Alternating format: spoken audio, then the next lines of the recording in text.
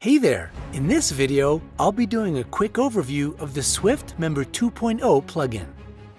Here I am inside the dashboard, and as you can see, there's a snapshot of today's sales,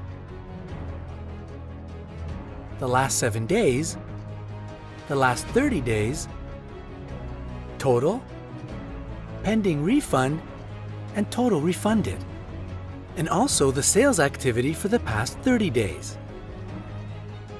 If we scroll down, we'll see the product performance for sales versus refunds for the various products within this membership.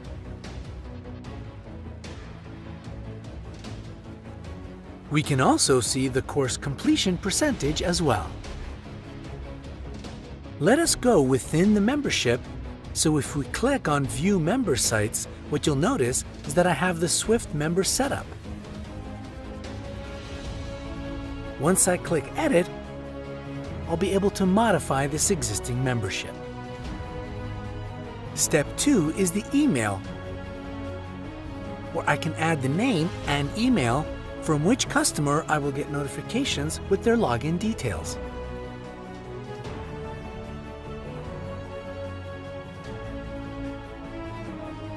Step 3 is the payment processors, which has several direct and third-party payment systems integrated.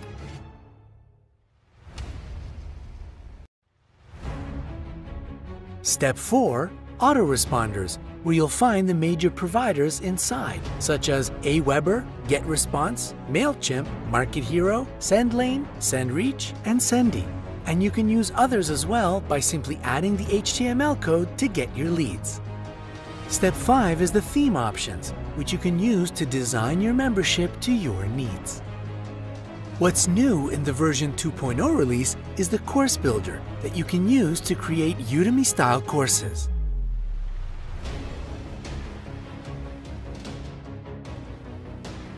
Simply click Add Course, the name of the course, for example, How to Lose Fat, the description, 6 minutes how to lose weight,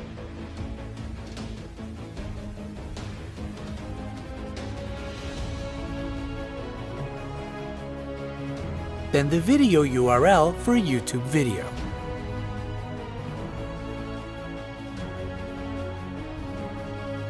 Then we add the content,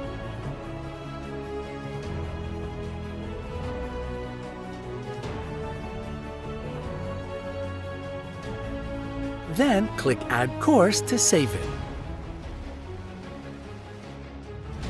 Next, we have Products, where you can view products within the membership. If we click Add Product, we'll see the same step-by-step wizard to collect the product setup. So we have the product name, then we can select which membership to add to it, sales URL, product description, and purchase redirect URL for upsell offers.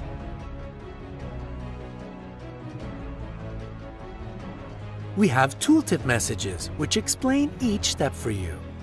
Step 2 is the product, how it will be delivered, as a simple digital download, a WordPress page, or a post, or a course. Can link a PDF for the manual, and if it's a software or not. Step 3 is the payment, where we choose free sign, one-time payment, or subscription-based. Step 4, bundle, where you can click other products as well, so once they buy, they can have access to these products as well. Step 5 is the IPN, which we have integrated with JVZoo so the customers get their login details after purchase. We can do this for other payment systems as well. Step 6 is the autoresponder, which you can collect leads for each product or a specified product. Step 7 is the theme, where you can add an e-cover for the product. After that, we have the users, which gives you a listing of all the customers inside the membership and their status, if they're active or not. Next, we have the orders, where you can see a listing of all the orders that have been processed, where you can see the amount, user, product, processor, date, and if the status is approved or refund. Next, we have domains, where you can see all where the product is registered. Next, we have review reports to see the sales statistics of all or specified products on a daily or monthly basis.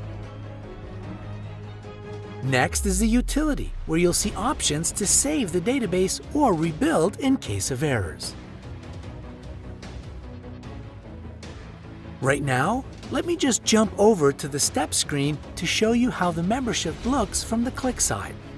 So from where I am in the login screen, I simply enter the login user and password to enter the membership. If I choose View Products, I'll see the list of products that are available. I simply click Access to launch the course. So we have the layout, the completion percentage, Start Next Lesson Progress button, or we can scroll down and start the lessons individually.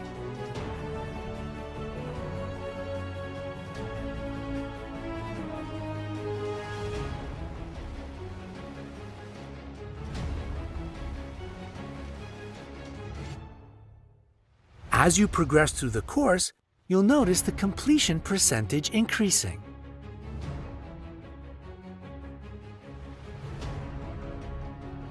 As you can see, SwiftMember 2.0 is a very awesome piece of technology for your online business. Thanks for watching.